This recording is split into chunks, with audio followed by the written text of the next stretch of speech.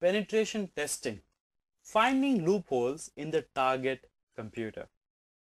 Now in this course, we have already learned a lot of network reconnaissance, scanning, fingerprinting and detection techniques.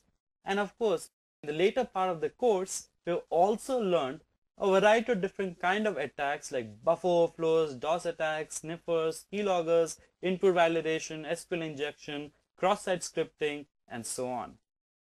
But the million-dollar question that all of us continue to wonder about is, how can you find or detect loopholes or vulnerabilities in the target computer or in the target network? Now this is where penetration testing and vulnerability assessment comes into the picture.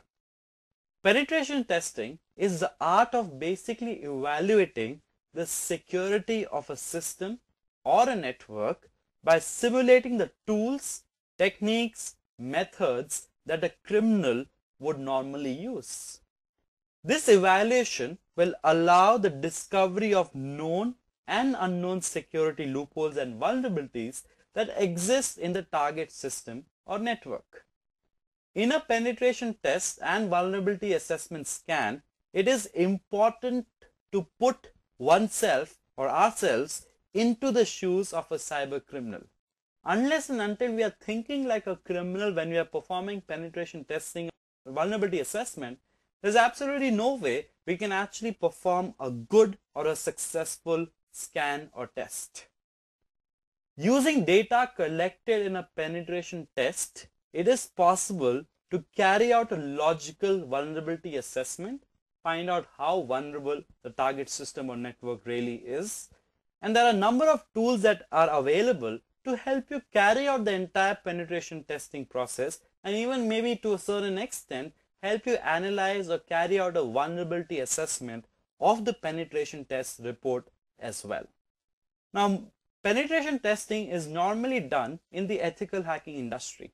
What happens is companies or organizations that use the internet will hire ethical hackers or hire computer security experts and sort of give them a project to carry out a penetration test. And usually what the hired computer security experts or ethical hackers will do is they will use all the various tools and techniques and methods or scripts that a typical criminal would use to hack into the client's network.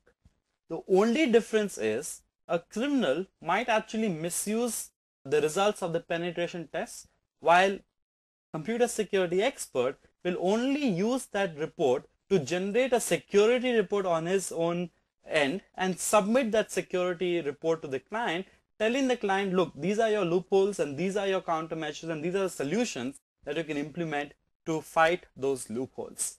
So penetration testing is a very important integral part of the ethical hacking and computer security consulting industry. Some of the most popular vulnerability scanners are the following. Number one is Nessus. Nessus is probably the best vulnerability scanner available because number one, it's free, and of course it is the most powerful scanner as well. Secondly is of course GFI LandGuard, Retina, Core Impact, ISS Internet Scanner, Saint, and Sarah. And later in the next section, I will be giving you all of you a demonstration of most of these vulnerability scanners that can be used to get an entire list of different vulnerabilities or loopholes that exist on the target computer or the target network.